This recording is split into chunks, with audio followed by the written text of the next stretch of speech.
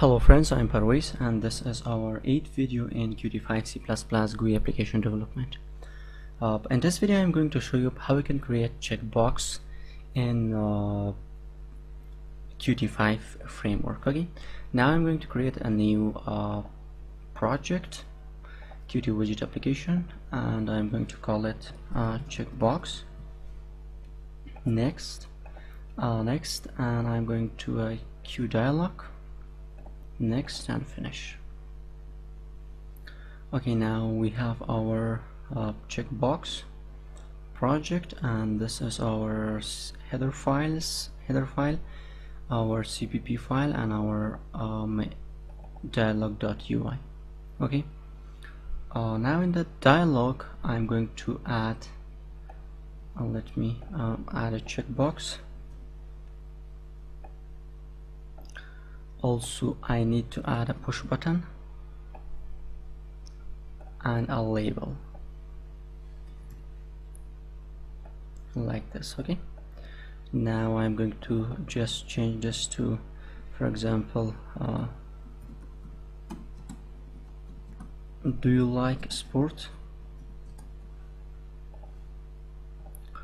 Let me make it bigger like this, and push button, click me. For the label, okay, let me just make it a horizontal layout, and also for this I'm going to choose this and make it like this. Okay, now let me just remove the text of this because I don't need the text, and let me run this, save all. I'm going to check that, and also you can see that because I will need in C++ codes the object ID. This is a checkbox, the object name is, this is a push button, but you can change this, and the text and the label is label, because we need to these values. Now let me before this, let me bring, okay,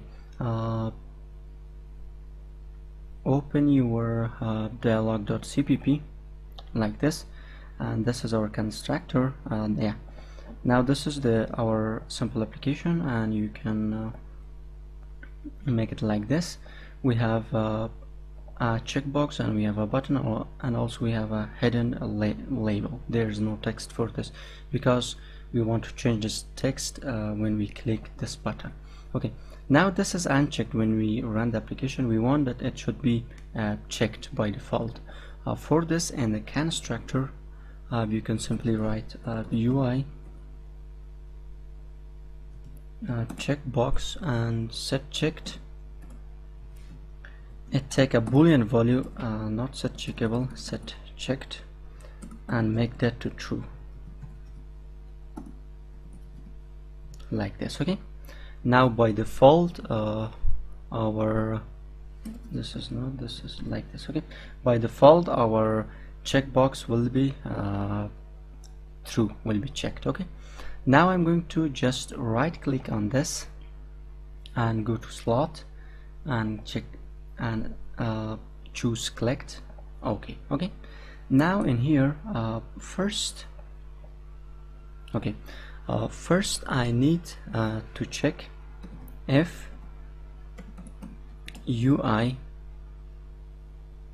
checkbox, if it is checked. Okay,